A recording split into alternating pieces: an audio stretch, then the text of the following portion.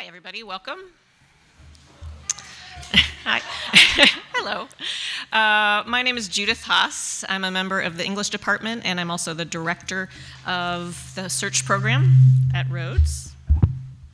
And I want to welcome you and thank you very much for coming out to this Communities in Conversation lecture in celebration of the 200th anniversary. Try it that way. In celebration of the 200th anniversary of the publication of Mary Shelley's Frankenstein.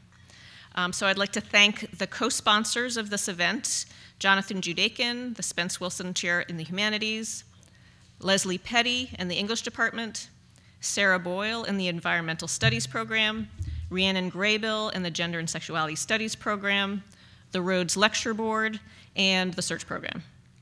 I would also like to thank Jackie Baker and Christy Waldkirk for making the most important things happen so smoothly. Also, thank you to Jordana Terrell and Lily Flores, who will be helping with the Q&A after the lecture. There will be a Q&A after the lecture. And students in the audience, you should know that there is swag available for you if you ask a question. I think it might be a t-shirt, but I'm not sure. Yes, a t-shirt, okay. I don't know if there's any like other kind of jewelry or anything like that, but I think it's at least a t-shirt. One thing I will say before I forget, please turn off your cell phones or turn them to airplane mode or whatever you need to do before we get going. So it's my pleasure to introduce Professor Claire Colebrook. She is the Edwin Earl Sparks Professor of English, Philosophy, and Women's and Gender and Sexuality Studies at Penn State University. She did her undergraduate work at the University of Melbourne and her PhD at the University of Edinburgh. And as that list of departments claiming her makes clear, it's not easy to come up with a fitting discipline-specific term that captures what kind of scholar Claire Colebrook is. Philosopher, feminist theorist, political theorist, literary critic, to name a few. Professor Colebrook has been on the forefront of feminist scholarship on the philosopher Gilles Deleuze, and she has an amazing breadth of engagement with continental philosophy in every way. She has written on the canonical figures of English literature, John Milton, William Blake, Mary Shelley, as well as contemporary post-apocalyptic fiction, from Cormac McCarthy's The Road to Margaret Atwood's After the Flood. She definitely has something to say about cyborgs and zombies and all the other figures that populate our fantasies of the end of the world. And in response to these fantasies of the end, Professor Colebrook insistently asks whose world exactly is ending. I will just mention a few of Professor Colebrook's most recent published works selected from a prodigiously long list, so long that once I got to item number 60 of her published titles on the MLA listing, I just got too tired to go further. So Professor Colebrook is perhaps most famously associated with her recent work in the area of Anthropocene studies and critical climate change. In 2014, she published a 2-volume set of essays on the concept of extinction, Death of the Posthuman, and Sex After Life. She is currently working on fragility in relation to the anthropogenic impact on the planet. One of her most recent works is an essay titled Lives Worth Living, Extinction, Person's Disability, in a collection of essays called After Extinction that just came out this year from the University of Minnesota Press. I am so very pleased to have Professor Colebrook here at Rhodes College. I have long admired her work for its combination of playfulness and relentless rigor. Her thought ranges everywhere, including and most pointedly to those seeming impasses, where to think further is to risk everything that makes thinking possible. She is here today to talk about Mary Shelley's Frankenstein, and I can't think of anyone better to weigh in on the richness and multiplicity of that novel. So please join me in welcoming Claire Colebrook.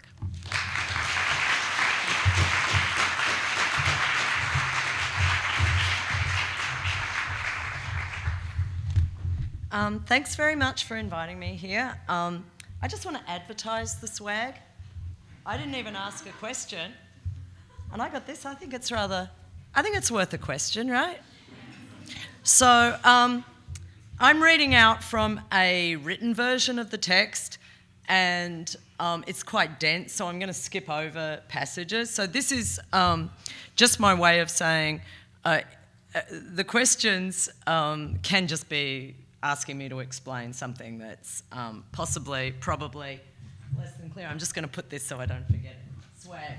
Just in case you take it away from me, because I'm not going to be posing any questions. I'm just going to hopefully generate some.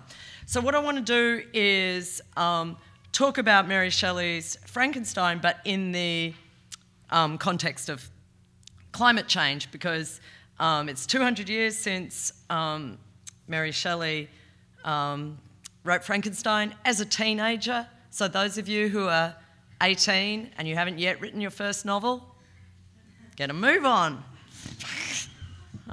She wrote quite a few within the next 10 years as well. So maybe that's what a world without television gets you. Write a few novels by the time you're 28. Anyway, it's 200 years since Mary Shelley wrote Frankenstein. It's also about 20 years since the concept of the Anthropocene was also given its monstrous birth when Paul Crutzen proposed that not just climate change, so climate change might be something local like ocean acidification or deforestation, you change the climate.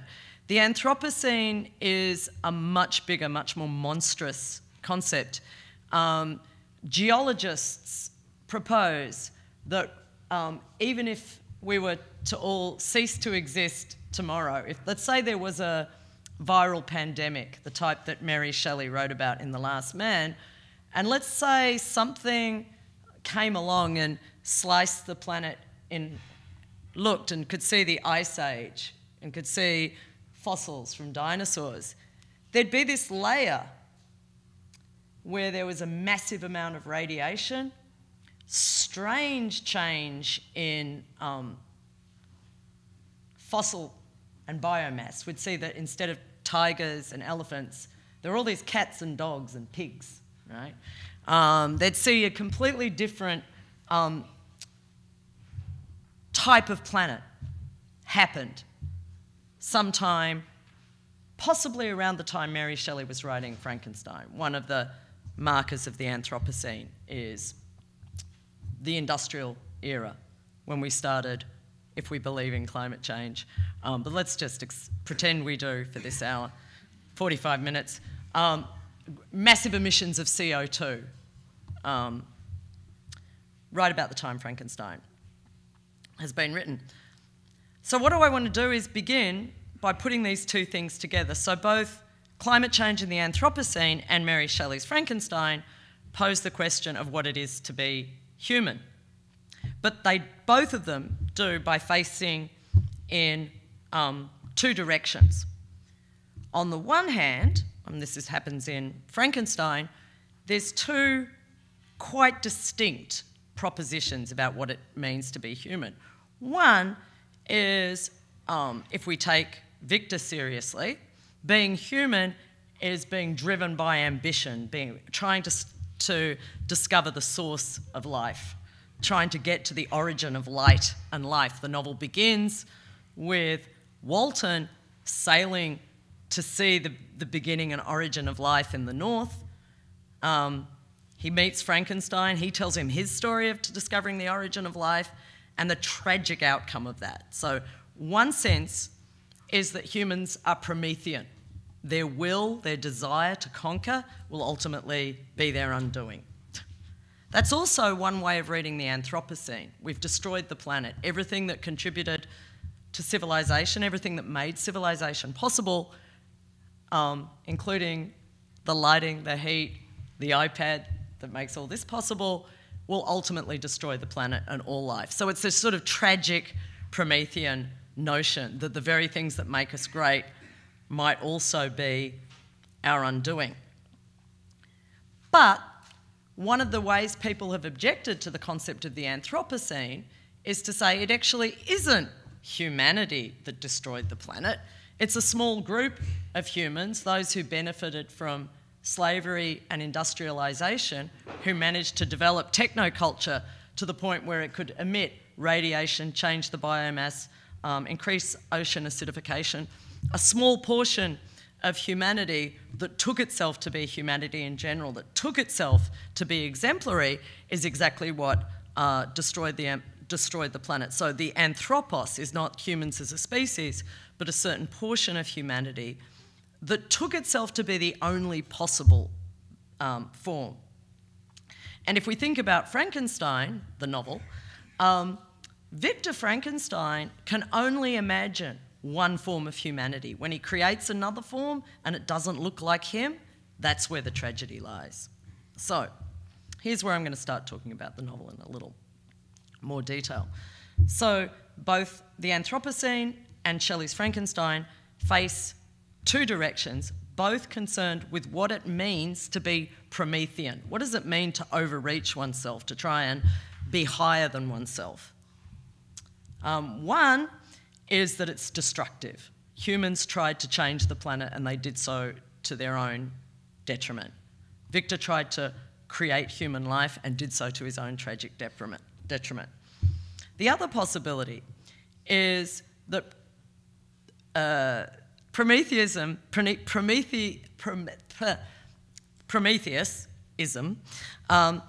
is actually something that Shelley wants to go further. The problem isn't that Victor was too creative, but that actually he had a very limited imagination. When he saw that the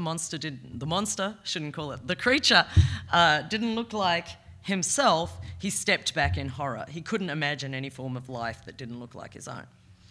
So Shelley's Frankenstein is what I would refer to as a genealogy or diagnosis of the human.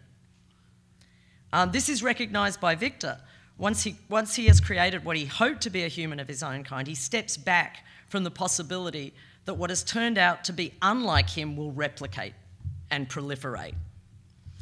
So the very form of Frankenstein as a framed narrative, I really want to stress that, is situates stories in the context of the desire to be recognised and replicated. So Walton is travelling, he sees Victor and pretty much falls in love with him, right? So because he sees a higher version of himself. So the novel, before Victor even creates what he thinks is going to be a higher version of himself, before we even get to that point in the novel, all we see are mainly men trying to find doubles of themselves, trying to replicate themselves. And we see them doing so both literally, like, oh, I've fallen in love with Victor Frankenstein because he's just like me, only better.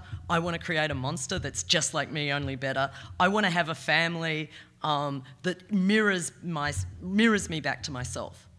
And we tell stories about that. Stories are ways of repeating and replicating oneself. I think Frankenstein is about a scientist who creates a creature, but it's also about the way stories create that creature. We all know that the creature learns language and becomes human by hearing a family read Paradise Lost and Volney's The Ruins. So you become human by copying, by repeating, by being replicated. So before Blade Runner, this was the first novel of replication.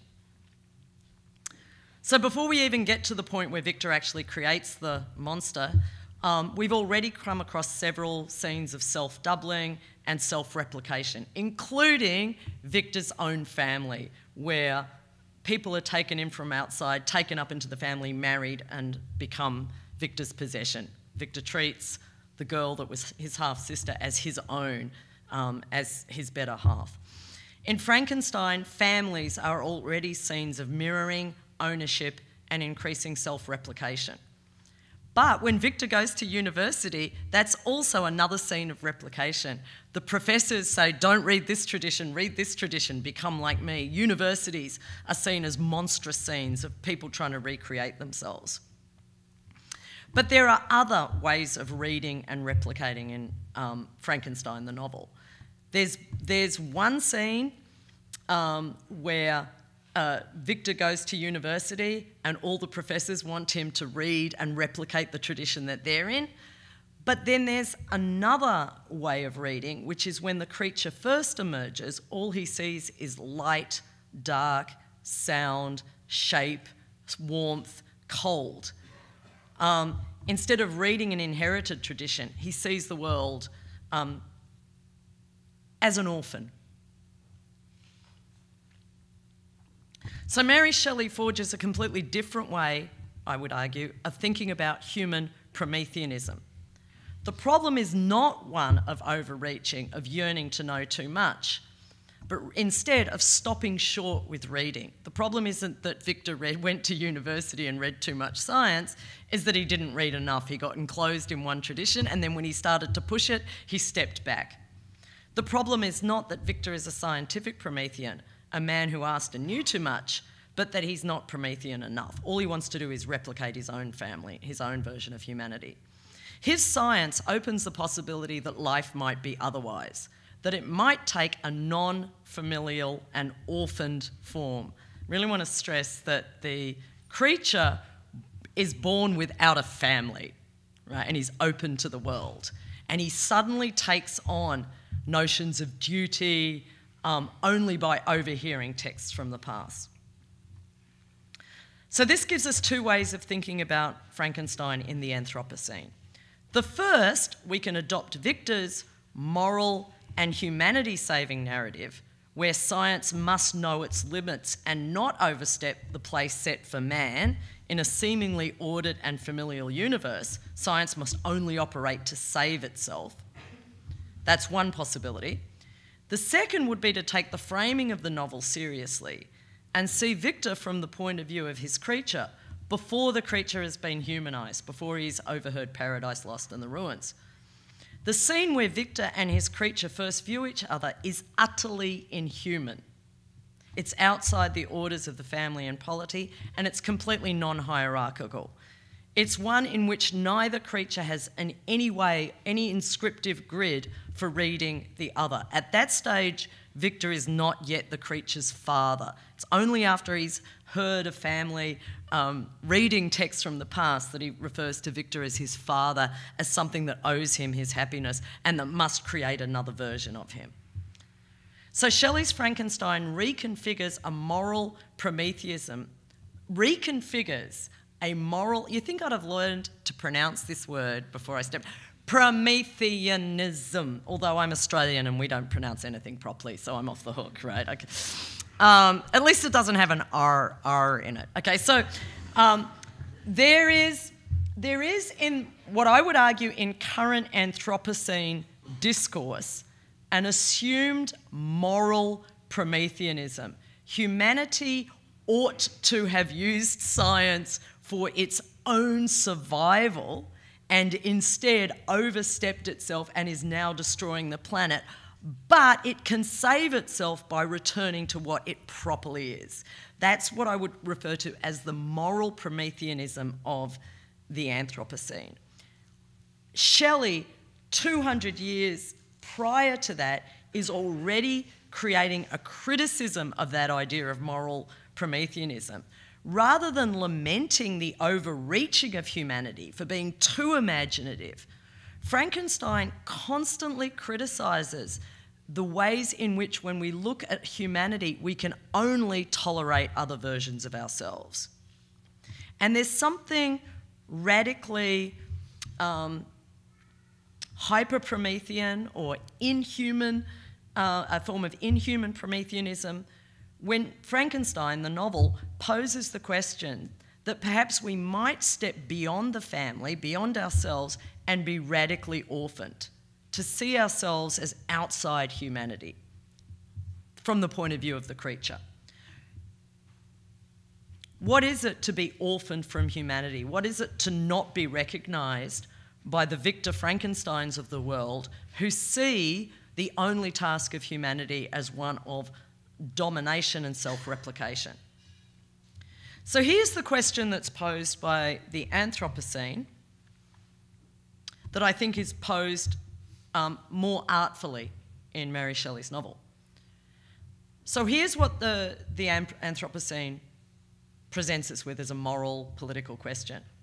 Is the human, either at a species level or as a geological formation, a horrifically destructive force that has now reached its end, one conclusion we could make from the Anthropocene is that humans have destroyed the planet and therefore have no right to a future? Or is it time to recognise some other humanity that was erased in the path to that destruction? Is it time to recognise some drive that's been contained by a limited form of humanity, the familial form, maybe we can talk about what that is later, and has deflected us from another non-self-replicating future? So this is my one quotation that I'm going to read from the novel. It's when the creature has overheard the family reading Volney's The Ruins. This is the creature speaking. These wonderful narrations inspired me with strange feelings. Was man indeed at once so powerful, so virtuous and magnificent, yet so vicious and base? He appeared at one time a mere scion of the evil principle, and at another as all that can be conceived of as noble and godlike. To be a great and virtuous man appeared the highest honour that can befall a sensitive being. To be base and vicious, as many on record have been, appeared the lowest degradation. A condition, this is the key phrase I'd like to pay attention to, a condition more abject than that of the blind mole or harmless worm. A condition more abject. What the creature sees when he looks at humanity from the outside is to see those in power, those who have destroyed and conquered and enslaved the planet, as the abject. Now, there is something problematic in that Shelley, like Mary Wollstonecraft before her, thought that it was worse to be someone who enslaved someone than a slave, right? That if you were an enslaver, you'd actually just turned yourself to nothing more than a blind mole or worm, right? There's problematic, because I think it probably was worse to be a slave, and she probably hadn't thought that one quite through. But there is an interesting idea in the monster looking outside at humanity and seeing empire as a form of abjection, as a form of self-destruction. In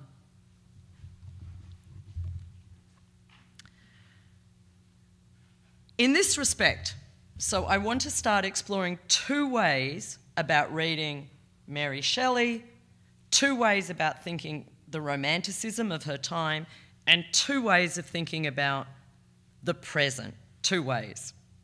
Because I think the Anthropocene, as an event that we're all living in, puts us at a crossroads. We can see that humanity has been destructive. The planet, just passive voice, the planet has been destroyed.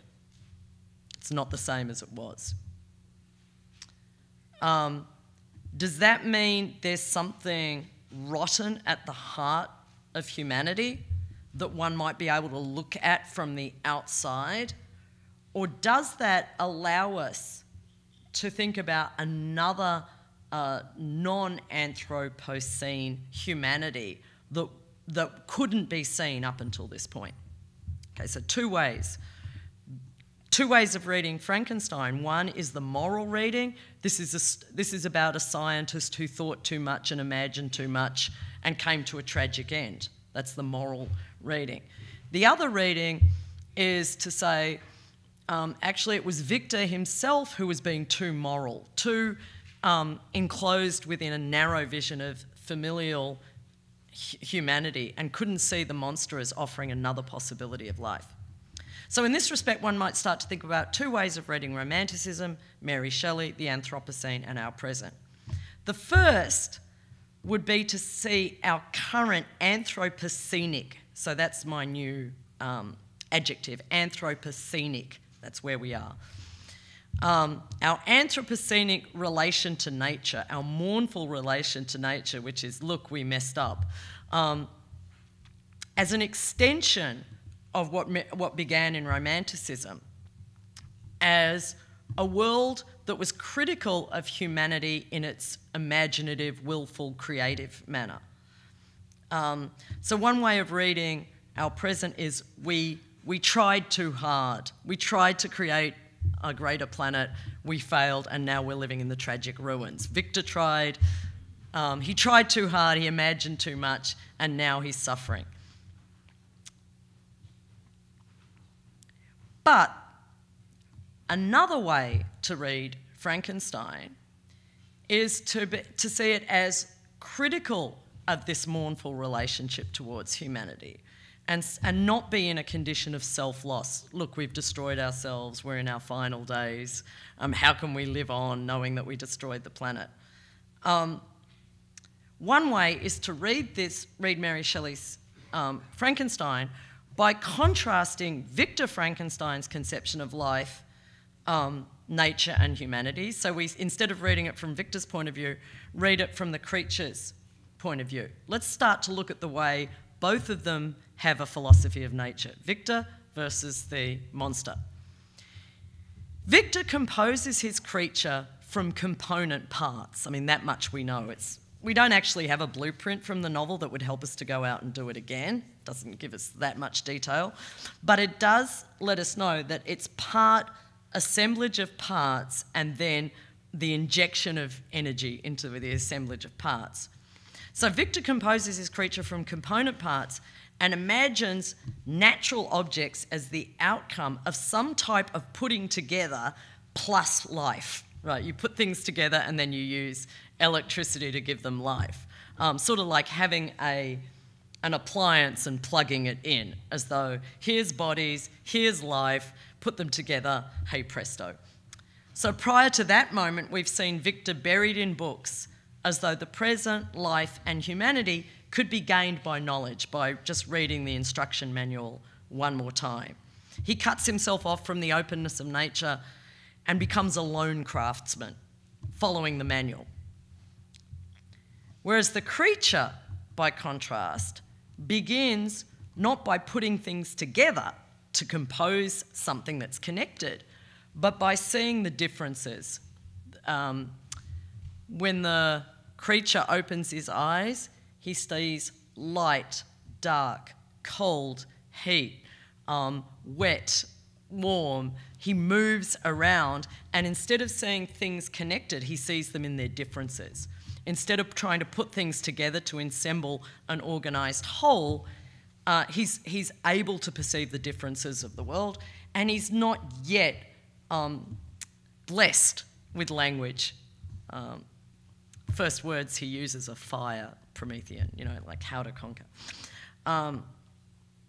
So it's not just the monster or the creature, but also Clerval, who look at nature with a more open eye. So one might read Frankenstein as a proto-Anthropocene cautionary and moral tale against a Prometheanism that aims to see nature as no more than matter to be manipulated according to a limited conception of the human. There's another humanity that's suggested in the figure of the creature, a humanity that can be open to a future that doesn't actually already have something that looks like himself, we think, that imagines, recognises and includes other modes of existence. This opposition between Promethean humanity, one that can only see the future in a version of itself, and a sort of hyper-Promethean humanity that can imagine other versions of itself, is not something that only exists in Mary Shelley's Frankenstein. This is the second of the two quotations I'm going to read. This is from a current earth scientist called Clive Hamilton, who's written books on the Anthropocene. This is from his book Earth Masters. And he diagnoses the present by referring both to Prometheanism and Romanticism. He's a hardcore scientist. He's not a literature student. He's an Australian Earth system scientist. But this is his take on the present. Prometheans rule. Over 3 centuries of advance, displaced workers, romantic poets, he's using that word dismissively, romantic poets, dismayed clerics, and far-seeing ecologists put up resistance, all sooner or later were crushed. Who can hold back such a force? Yet history proves that the invincible can be thwarted and the mighty brought to heel in unexpected ways. As the Chinese proverb has it, when taken to their extreme, things revert to their opposite. Only history can answer whether the time has come, but if the meek are ever to inherit the earth, then they had better be quick. And then he says we should be soterians rather than Prometheans. So, soterians are meek. They hope to inherit the earth, not master the earth. Now, one way of tying that text into both Mary Shelley's Frankenstein and the present is to see Frankenstein as a sort of 200-year-old anticipation of this notion that Prometheans rule, that we've won and what we need is a more modest attitude to the future, because only then will we survive. But I want to suggest, okay, so this is where I'm getting towards some sort of conclusion. I want to suggest that rather than be Anthropocenic, what do I mean by Anthropocenic? Anthropocenic is what Victor is, it's what Clive Hamilton is. Anthropocenic is to look at humanity from on high and judge its failure and then demand that we be otherwise in order to have a future. So this is why Victor's last gesture in life is to kill his own creation, to destroy his own discovery, because the science that he's embarked upon he sees as destructive. Why? Because it doesn't create something that replicates him. That is what I see as Anthropocenic. After destruction, thinking that having created a destructive force elevates one above the scene of wreckage. You know, I created this mess, therefore I'm the only one who can save it. I looked into the darkness of life and I can now see a greater future where we become properly human again. That Anthropocenic imagination dominates a lot of contemporary climate discourse. It's only now that we've destroyed the planet that we can recognise our proper humanity, save ourselves and move on. Such ways of reading or thinking about the Anthropocene might be mirrored in one part of Frankenstein. And for those of you who aren't very familiar with Paradise Lost, I'll just spend a brief moment talking about that. So the scene in which the creature confronts Victor and says, you made me, you owe me existence, and what's more, you should create a female creature because the only way I can live is to have something of my own kind. So already the creature's absorbed this notion from other humans that one can only live in one's own kind. That mirrors a scene in Milton's Paradise Lost where Adam says to God, it's a really radical moment in Paradise Lost, Adam says to God, yes, I'll admit that I failed, but I never asked to be born, and you created me, and you didn't create me with enough strength to be the person that could survive the world you gave me. And in Paradise Lost, Milton's God says, it's true, I'll grant you, your life is pretty terrible now. But if you could see the future where you get to flourish and go to heaven, you'd just shut up. And Adam says, oh, okay, well, if I'd known there was going to be heaven and the New Testament, right, I wouldn't have complained about being human, right? I wouldn't have complained about being human. So Milton, that is what Milton calls theodicy, justifying, right, our existence. It looks like our existence is unholy. It looks like it can't be justified. But if we thought we were going to heaven, yeah, it's okay, right? Everything comes out in the wash if we get the afterlife. But Victor isn't able to say that to his creature. He isn't able to say, I'll grant you, I created you, I created you not fit to fit into this world. I'm not going to give you the wherewithal to fit in this world. But he hasn't got a hereafter. So what I think Mary Shelley, if Milton was writing a theodicy justifying God, right? How can we explain the world as it is if there's God? Well, there's heaven, so suddenly all the wreckage of history isn't so bad if we have an eternity of beatitude. But Victor can't give that answer to his creature. And so what I think Mary Shelley is doing, which is what I think our present is doing, is not theodicy justifying God. Now I'm going to make up another word. Anthropocene, justifying being human. How can we justify being human? If the human is as destructive and barbaric as the creature seems to think from overhearing Milton, Volney, how can it have a future? If we think of Frankenstein as a theodicy after Milton's Paradise Lost, it's possible to see Shelley as refusing the notion that this life will be redeemed by another paradise. The creature's demand of his creator that having been brought into life, he is owed life with others seems to provide an ethical contrast with the scientist Victor's self-enclosure. To justify this life does not require looking ahead to a later and higher form of existence, but only looking without. All the creature wants in the beginning is to be able to see and live and hear, speak, touch, feel with others.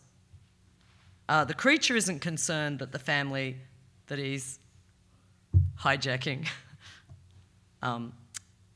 living next door to, he's not concerned that they're not like him. He just wants to be like them.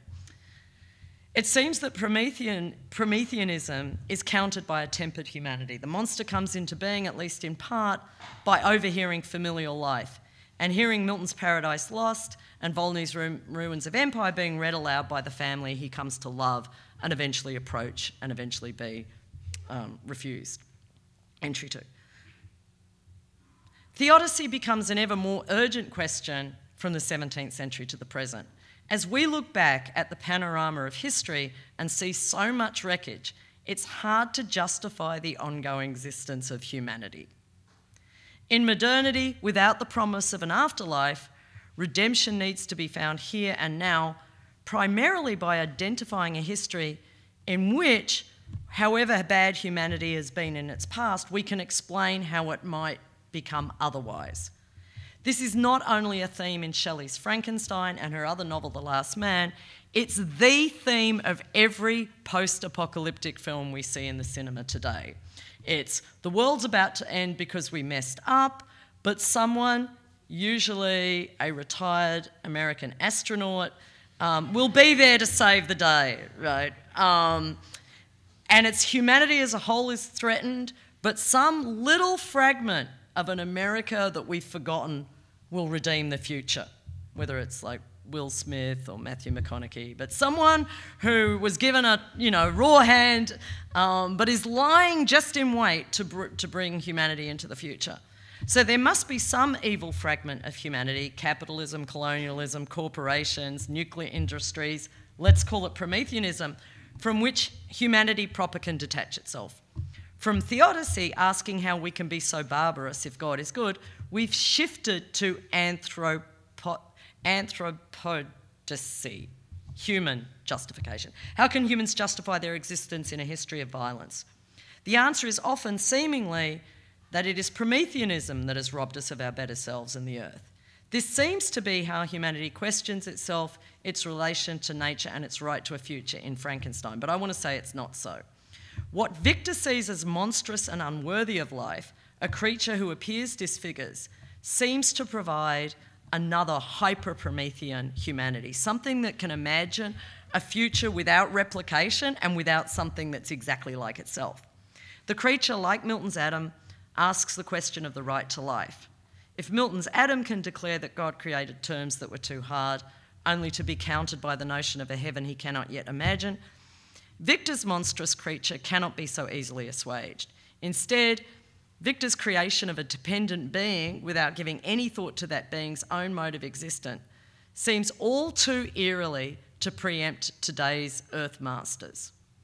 The very forces that reconfigured the Earth, creating more and more beings, like Victor's creature, who no longer have the means or right to life, seem to be embarking on exactly the same post-Promethean strategies. It's true we created this industrial paradise for ourselves, but we realise we've messed up, so therefore you can't have it. That's the present, right? We created this, it's awesome for us, but look at you, who we also created. We can't give you those same privileges. We've got to go back now because the planet's at stake. So, conclusion.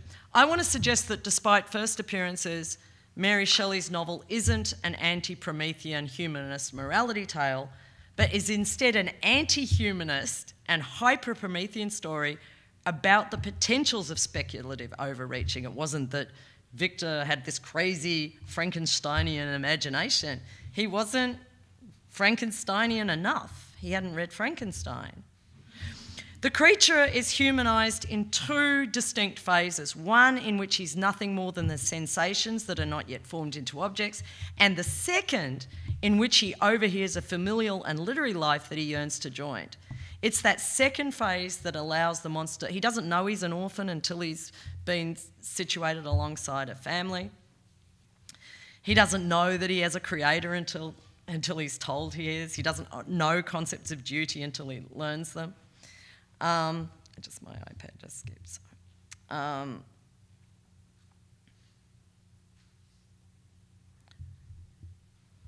This is where I'm talking about the end of Frankenstein.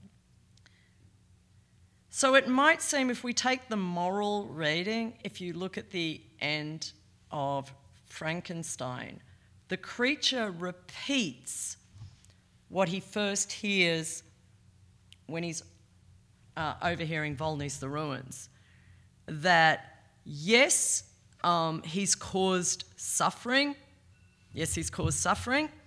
but that's nothing compared to the suffering of one who causes suffering. Except by the time he's got to the end of the story, it's now reversed. The profound objection comes from the orphans and the unrecognised of this world, who have to destroy themselves because they realise the suffering they're causing. That's the end of Frankenstein. I'm going to go off and kill myself because I just realise that my very existence is a cause of suffering. And yet, I want to say that there's a different way to read the ending of the novel. Shelley's ends of all her novels are always beginnings. They're always beginnings. The end of the world is the beginning of our world in The Last Man. Just as the creature in his orphaned and unworldly mode can only see light and shade and feel heat and warmth and not yet subjected to a sense of his own inhumanity, Shelley's novels' endings are always closer to the end of Paradise Lost, where Adam and Eve are cast out of Eden, but the world is all before them. It's not a bad... Milton's Paradise Lost actually has a happy ending, which is being cast out of Eden. You have the world before you. Having observed the rise and fall of familial Prometheanism, Shelley's narrators, including the creature, demonstrate an orphaned and promising hyper-Prometheism that's open to a world that is not quite a new world. It isn't achieved by displacing others and replicating oneself. Frankenstein ends with the creature bewailing the torment he has caused for humanity, his perceived monstrousness causing a suffering surpassed by what it is to be monstrous. So I'm going to read the actual end of the novel and point out where I think there's a double reading. So this is the final paragraph. But soon he cried with sad and solemn enthusiasm, "I shall die, and what I now feel be no longer felt." So it ends with this end of feeling, not heaven, not an afterlife. "Soon these burning miseries will be extinct." Ends with a thought of one's own non-being. "I shall ascend my funeral pile triumphantly and exult in the agony of the torturing flames. The light of that conflagration will fade away. My ashes will be swept into the sea by the winds. My spirit will sleep in peace, or if it thinks, it will not surely think thus, farewell.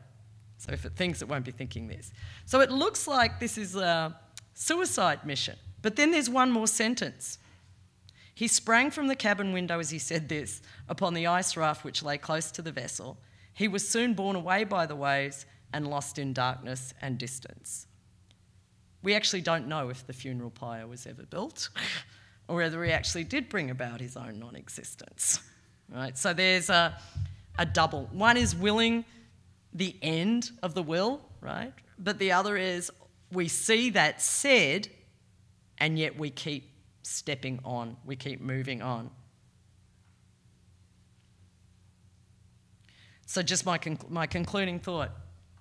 I'm suggesting that instead of reading Frankenstein as a moral tale that can tell us about how we overstepped our bounds in the present, it's actually a moral tale or an amoral tale or an inhuman tale about how we had too many bounds in the present, how the only future we could imagine for humanity was one in which we created beings that looked just like ourselves. Thank you.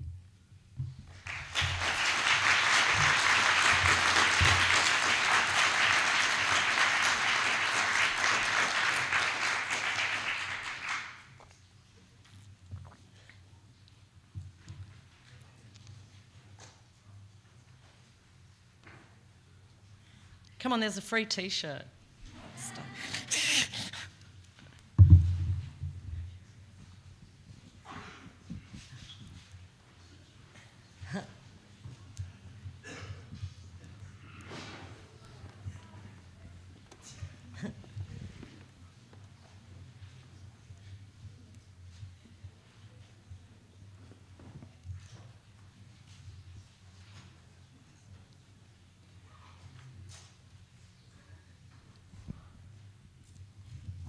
Hi, thank you.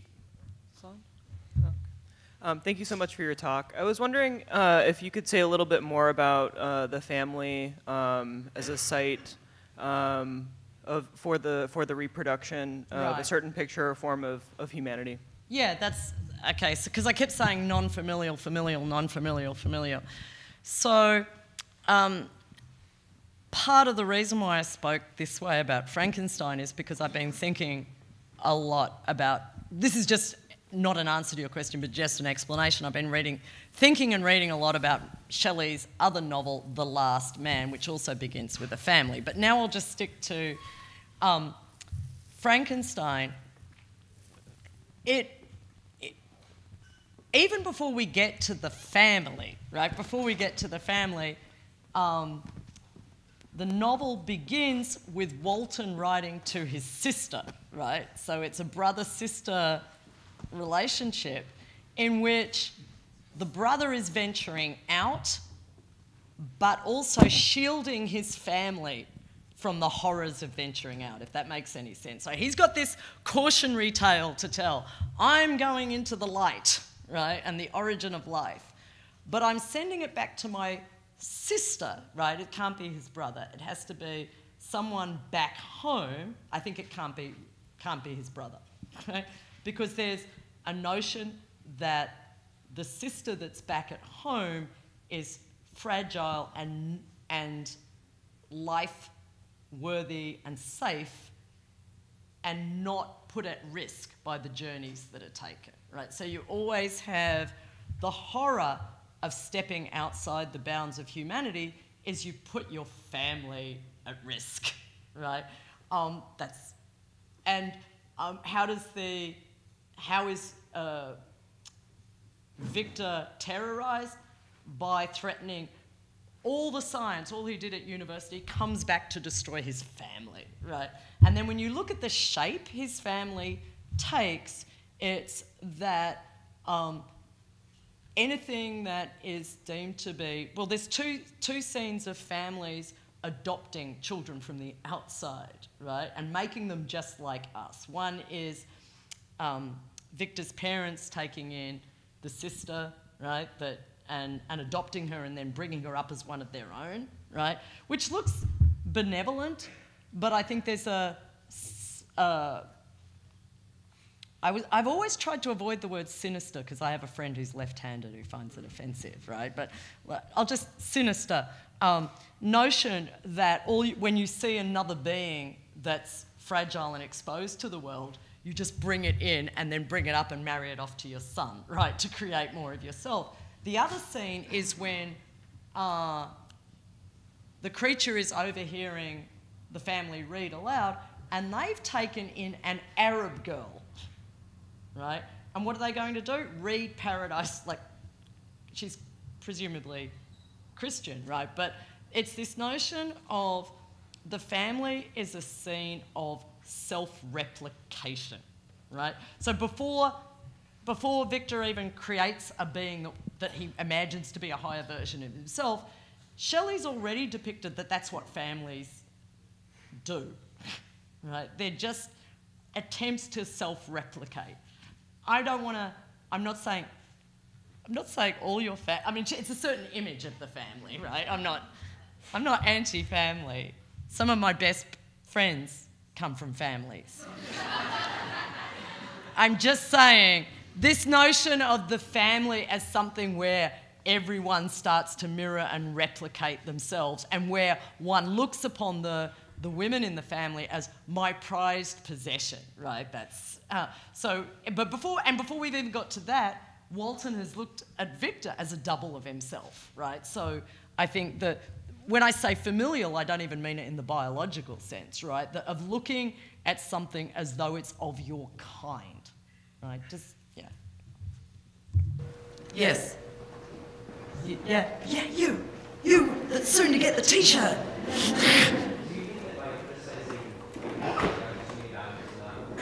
Oh, yeah. Totally.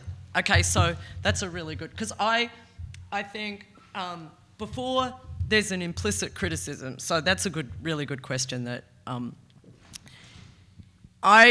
it's a framed narration. We're not meant to take Victor Frankenstein at his word, right? And we're certainly not meant to take Walton at his word. And you're suggesting, so your question is suggesting that Walton too is timid. He hears this moral tale and it's like, whoa, right? Not going, And what is he doing? Writing back to telling a morality tale to his sister. So he's a sort of scientific managerialist, right? He sees stuff in the lab, but it shouldn't go back home, right? You've got to protect. But you're right. The very fact that he's seduced by Victor, right? That he sees this noble, tragic figure that went too far and completely buys the Victor Frankenstein party line, which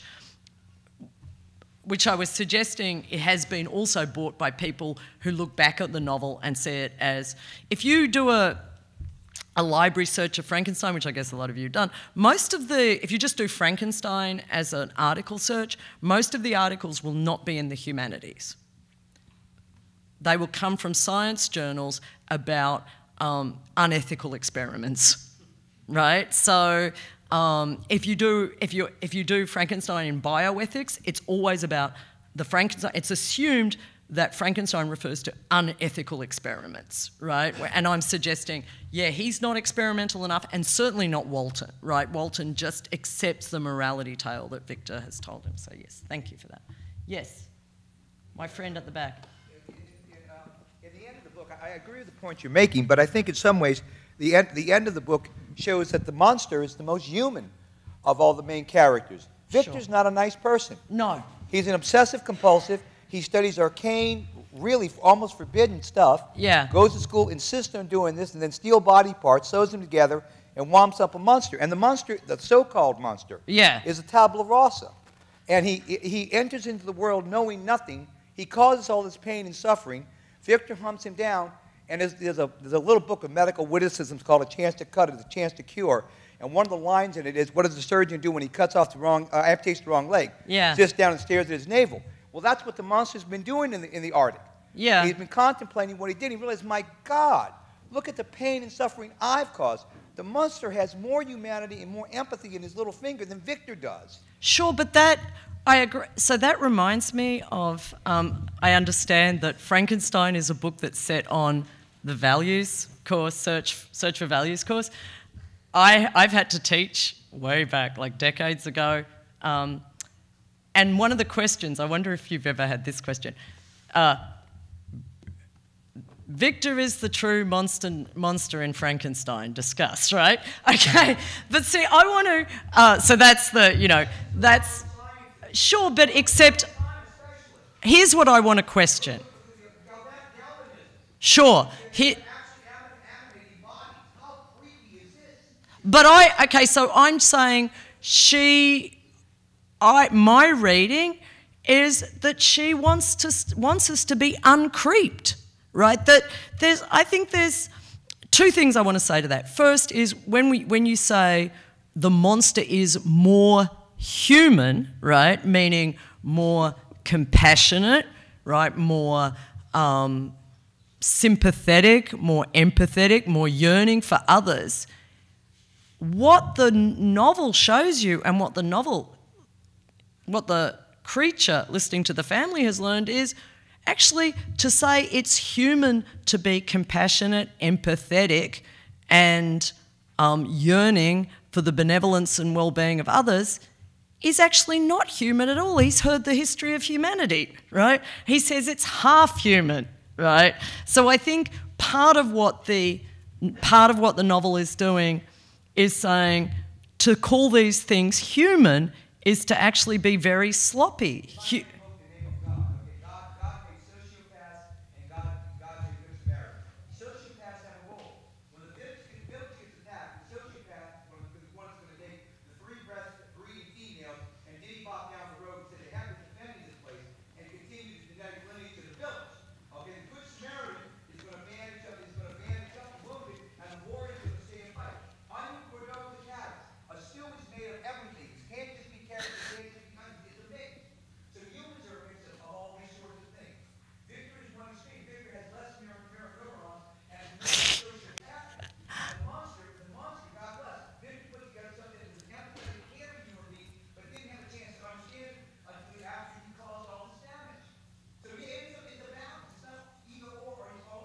Sure.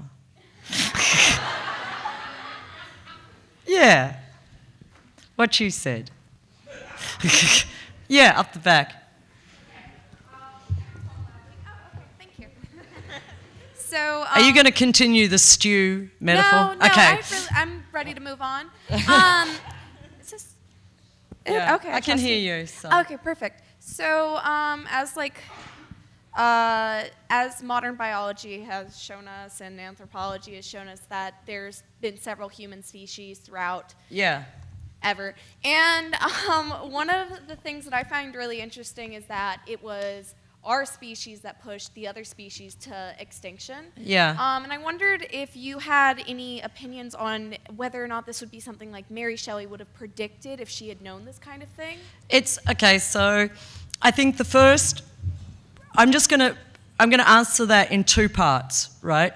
The first is I don't have insight into everything I hypothesize is on the basis of what you've read, right? Which is we've got the same text before us, right? But I think there's clearly an indication that she's posing at least the possibility that something that's not of our species, right,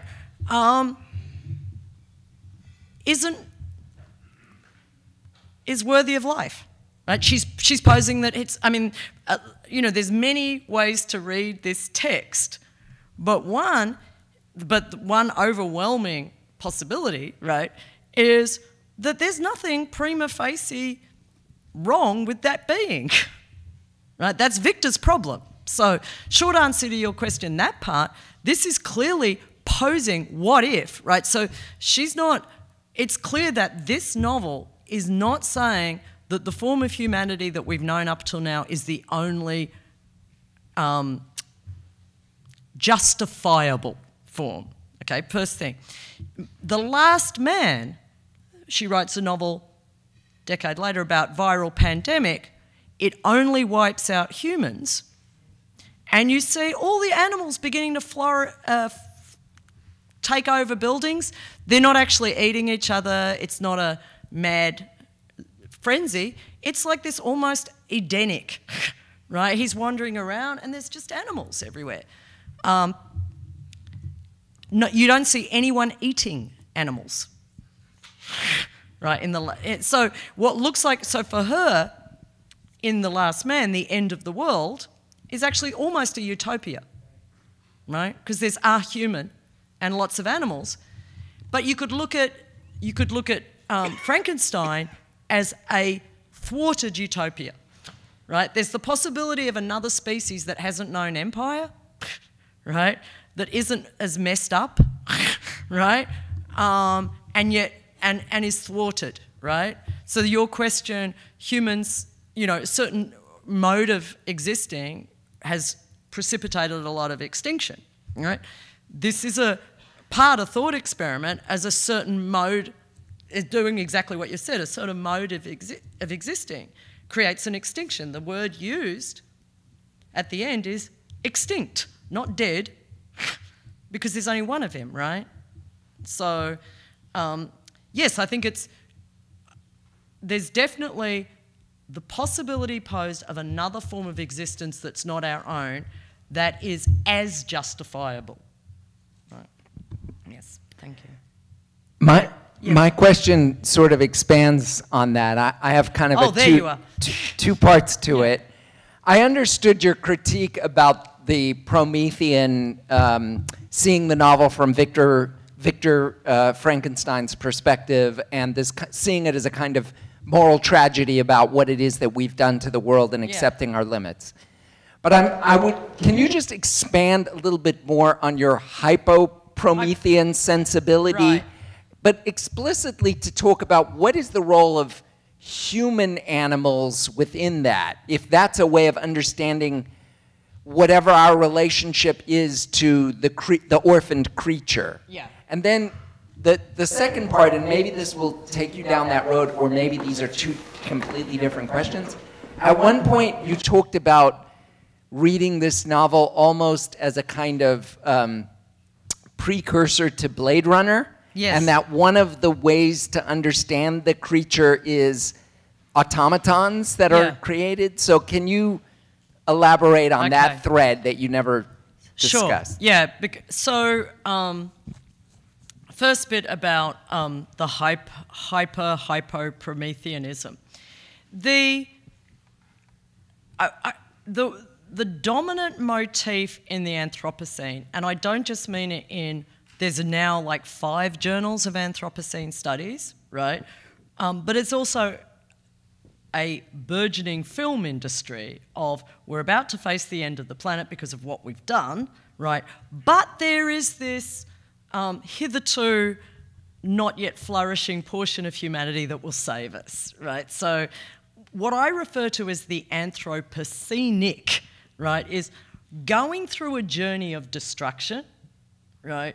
You recognise the force of humanity but its tragic capacity to do harm, and that gives you the authority, the power, the duty to save what's left, right? So the classic motif, I just want to say I'm not anti-American. I applied for my immigration status, right? So please don't record this and send it to, right? I'm not anti-American, but there's normally this notion in post-apocalyptic dramas of it's America that is at once, I'm thinking of Interstellar, but Independence Day and so on, where it's America that's once, or Avatar, right? It's America that's seen as military, capitalism and so on, right?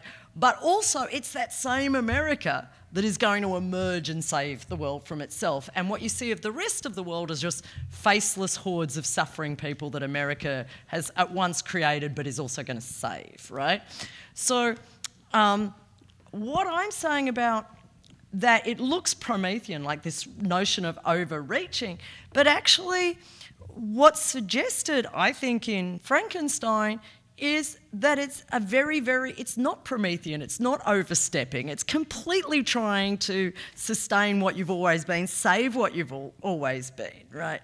And that there's a brief moment where what would have happened if, you know, the tale of destruction is Victor's incapacity to recognise a form of life other than himself, which was precipitated by him trying to create a form of life, right? So it's a notion of, so the sort of timid, what I would call a timid Prometheanism, is trying to overreach yourself, but only insofar as it can be another version of yourself, right? And so a lot of Anthropocene studies is very anti-science, either anti-science because it look at the mess it got us into, or pro-science because if we've destroyed the planet, we can save it. And I'm trying to say there's something other than that, right? Which is a form of science that is perhaps going back to your notion of Walton turning back. Walton isn't going to create life. He just wants to look at light, right? The light. And then suddenly it gets drawn back into a drama of human self-creation when he meets Victor. And I think there's like, it's not a pro or anti-science or a pro or anti-technology. It's an anti, what is it called? Technoscience, right? Or scientific managerialism, that a science that can only save us. Second bit about like the all too cheap and ungrounded reference to Blade Runner, right? But in the back of my mind is the complete cowardice of Blade Runner 2049, right?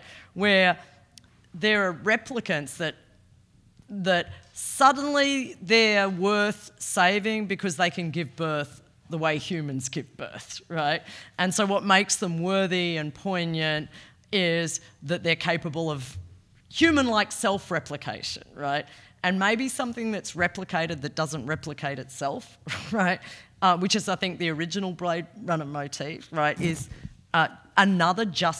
maybe there are justifiable forms of existence that don't have these heavy burdens of inheritance, right? Don't know if that's a long answer to a shorter question.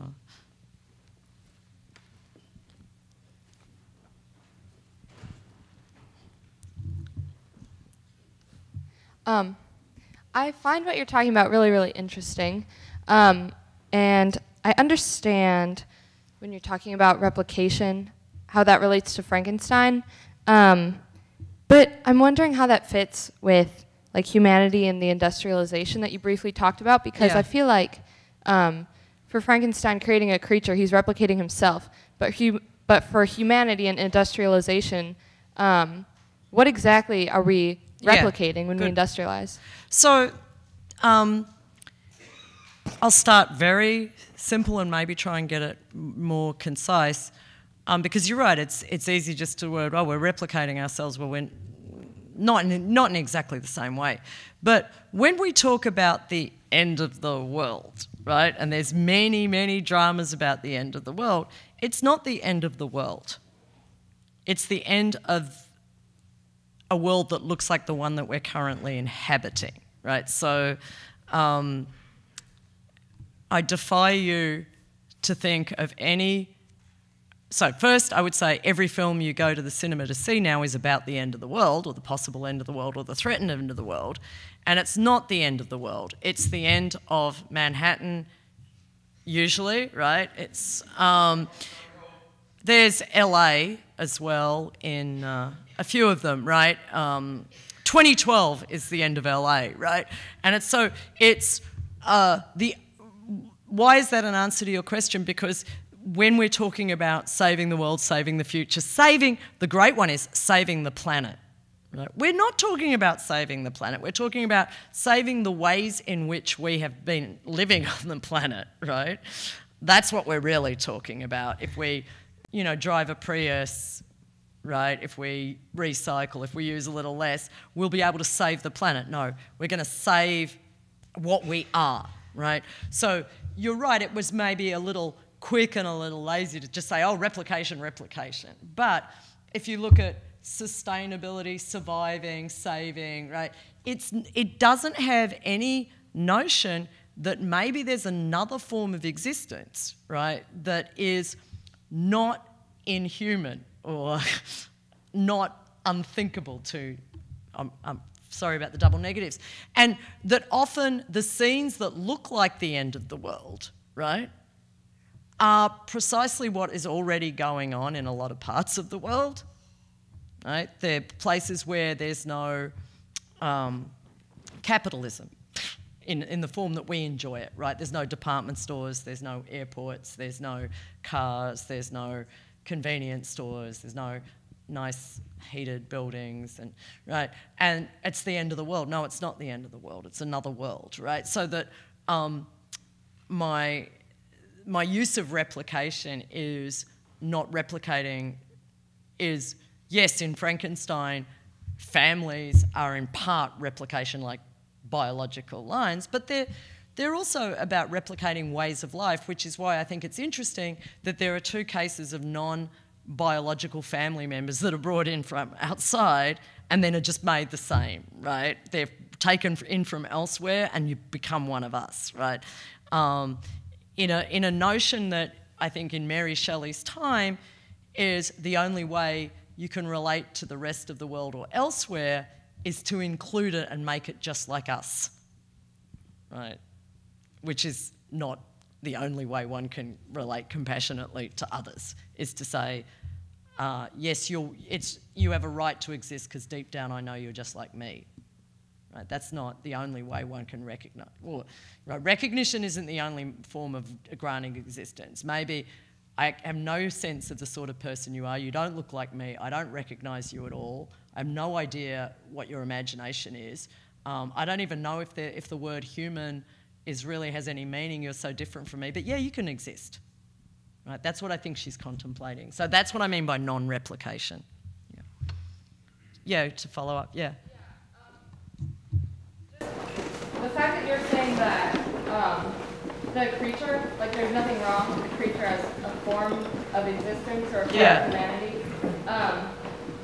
And if we're not experimental enough with our environmental rhetoric, like what do you think that means for climate change and things like that? Okay, so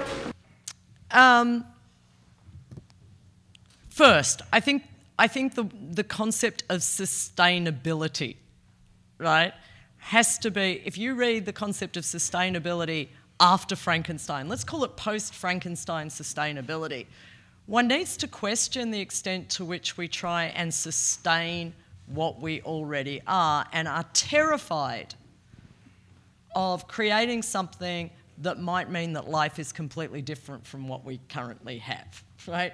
So that's what I mean by being not experimental enough. So this is, it's an allegory, right, in part. I don't think there's a realist proposition, right, about what humans need to do is create another quasi-species, right, in order to save themselves. I don't think that's the proposition.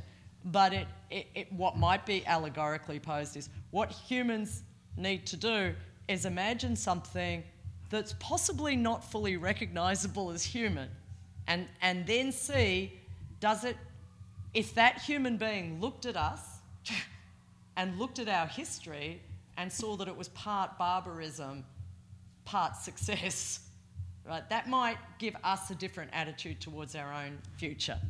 So that's what I mean by not being experimental enough. Victor just wants to shut it down, nothing to be seen here, right? And then tells everyone else, don't go there, don't think about it. And that's why, going back to the first question, write a letter back to your family so that nothing like that ever happens again, right?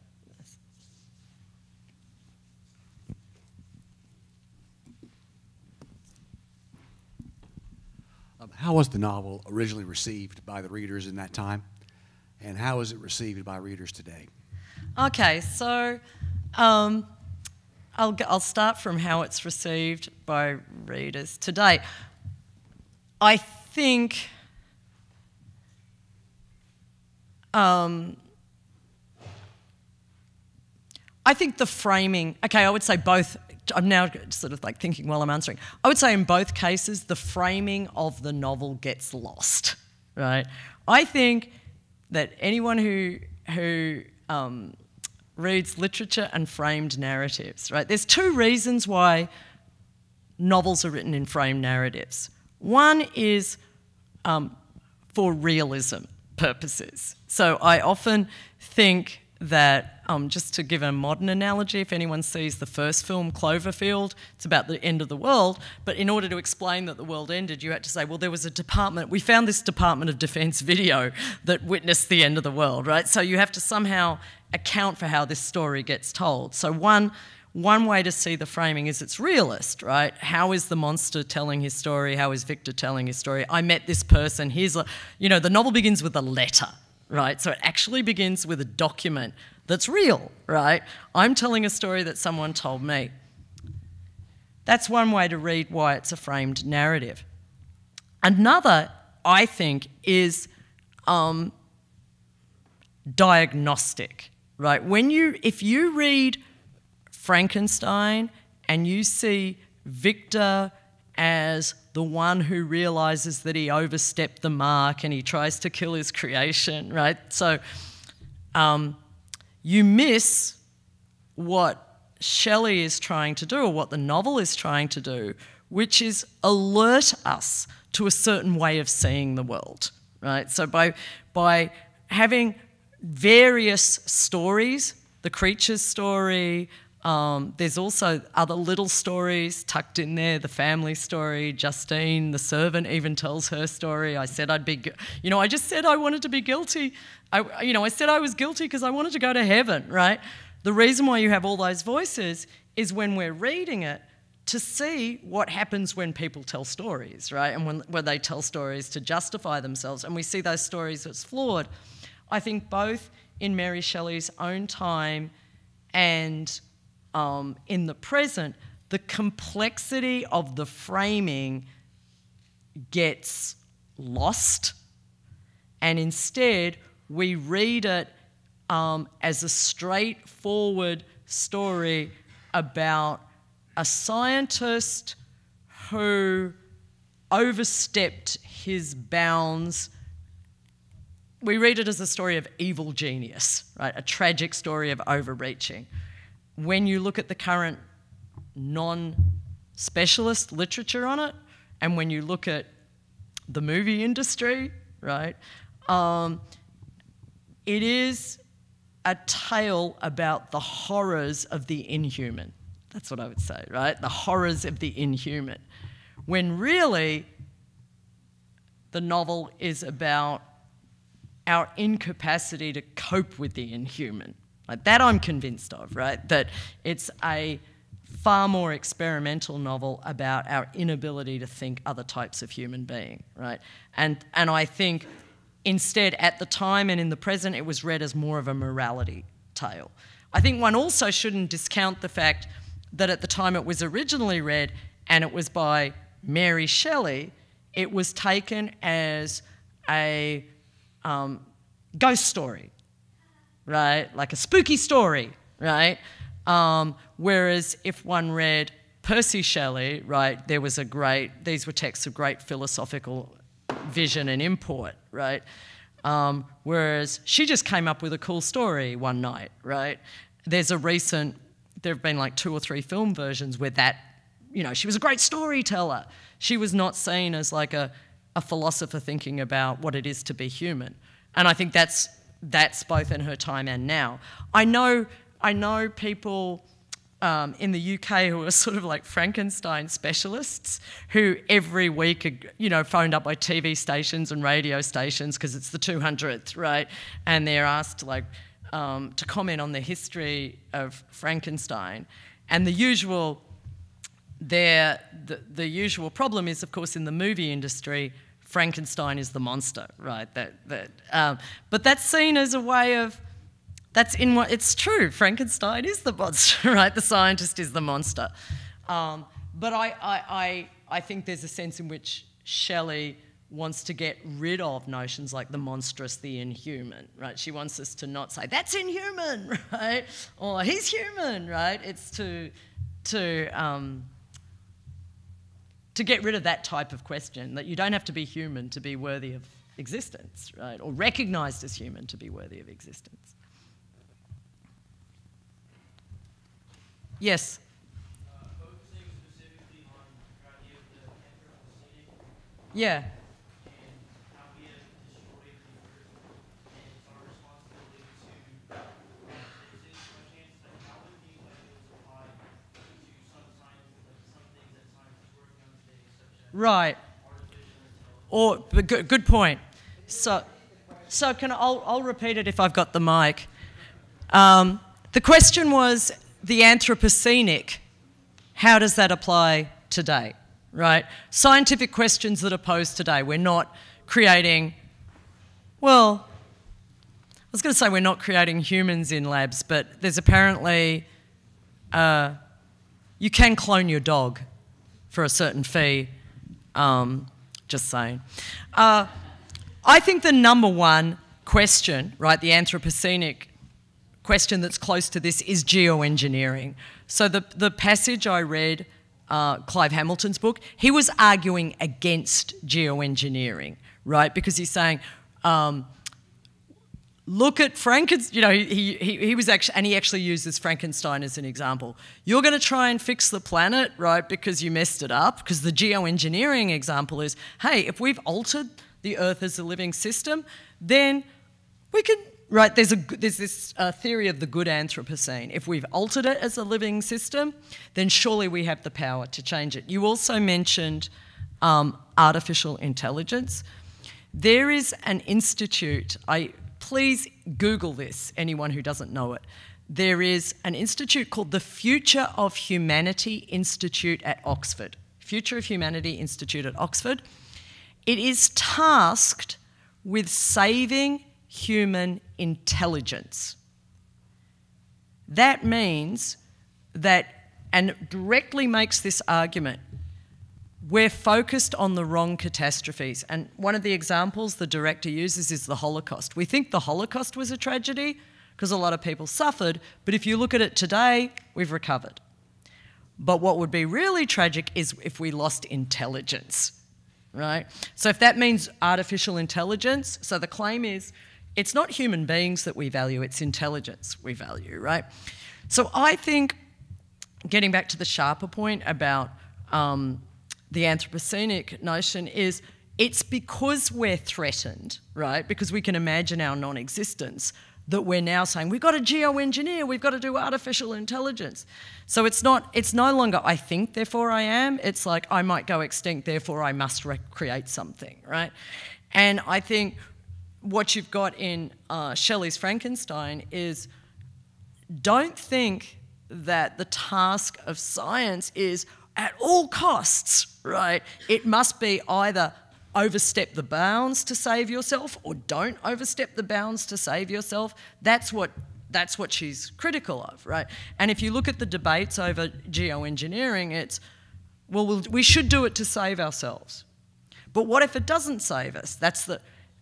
I think the question needs to be posed, why are we so obsessed with saving things as they are, right? I'm not saying we should all, like the ending of Frankenstein, go off and say we're throwing ourselves on the funeral pyre. I'm just saying as we are, right? So I'd say, yes, artificial intelligence, but probably the number one would be geoengineering, right, in the context of this, right?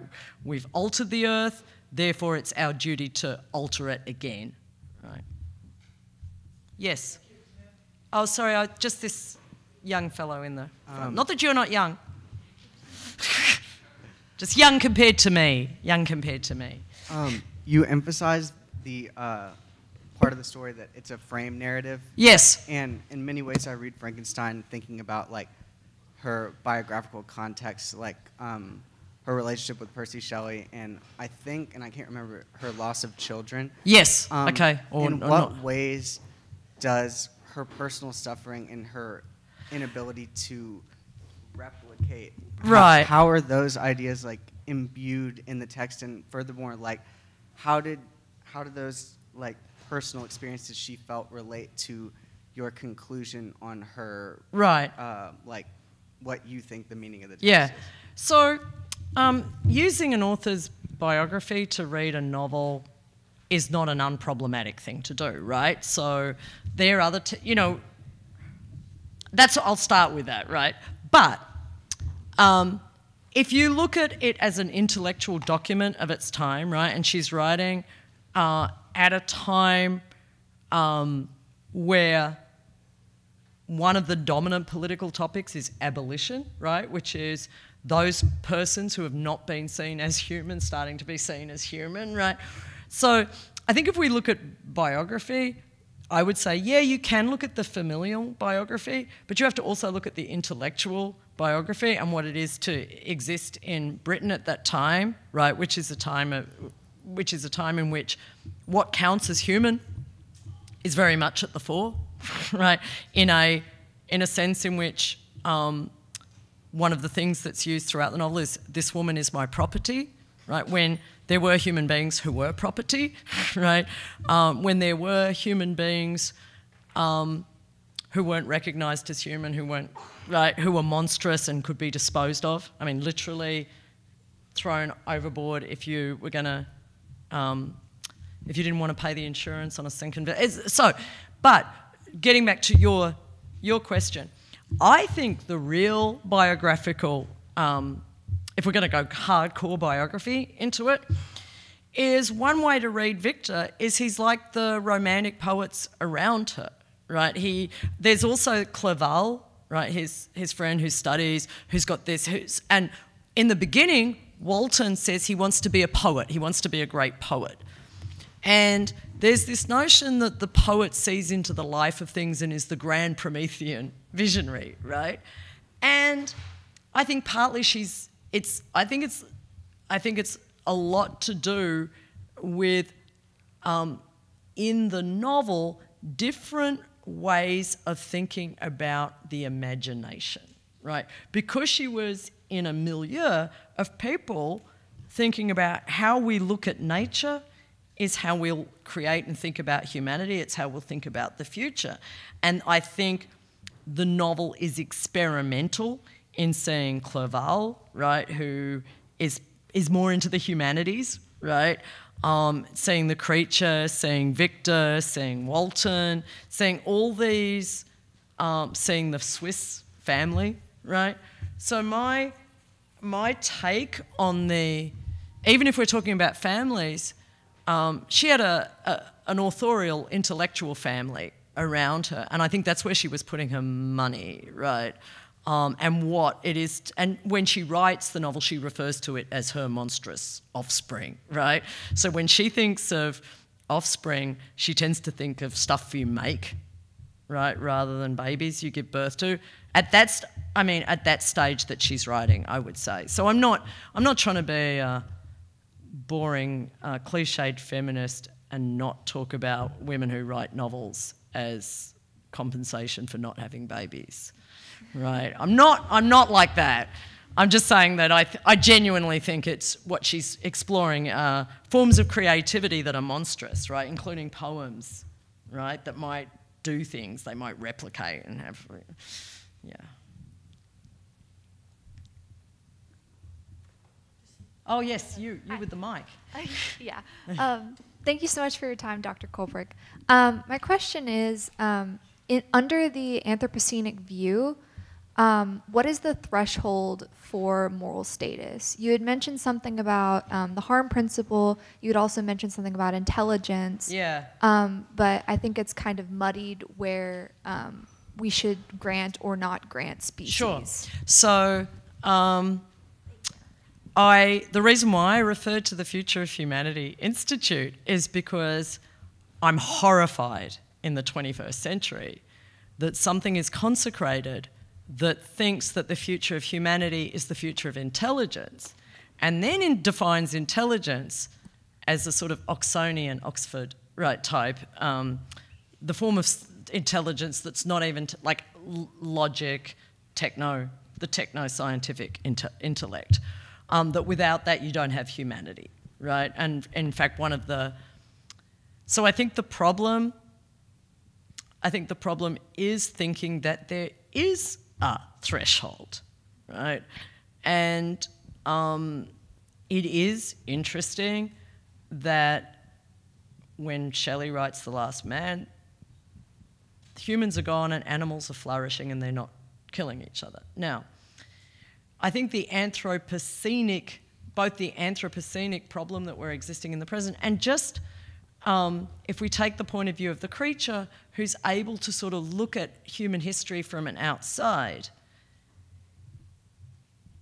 he sees it and his own life as one of part beauty, part destruction, right? And that's what he ends up becoming, right? So I think what's diagnosed is the idea that there is a good and pure and non-destructive humanity just lying in wait if only we kill off, right, the monstrous, right? And I think if you look at post-apocalyptic culture and movies, right, there's a sense that you look around, oh, the world's about to end, but that's because of some evil, whether it's evil invaders or a certain vision of capitalist, militarist America. But if we could kill that off, we'd have the good humanity left over, which is always the end of the film. It can never be the beginning, right? Usually takes the form of the innocent family. Just did a sort of binge archive watch of end-of-world films going back to before climate change, and Independence Day has this, it ends with 2 couples, black, black, white, white, like Noah's Ark, right? But you don't mix them, right? That's not good. But the idea is that there is a threshold of humanity, right? And there's a proper humanity. And I think the challenge posed by Frankenstein is not that there isn't one, but that it can't be known, right? And there's something about knowing in advance or deciding in advance what counts as the human that's definitely not only problematic but impossible, right? I think that's the importance of the frame narrative as well, right? We see that Victor has no basis, right, for making those decisions other than his own family and his own kind, right? And so yes, I genuinely think when we're in the Anthropocene and we can see the damage we've done, we can't decide in advance what counts as a life worth living. That sort of managerialism is neither possible nor desirable.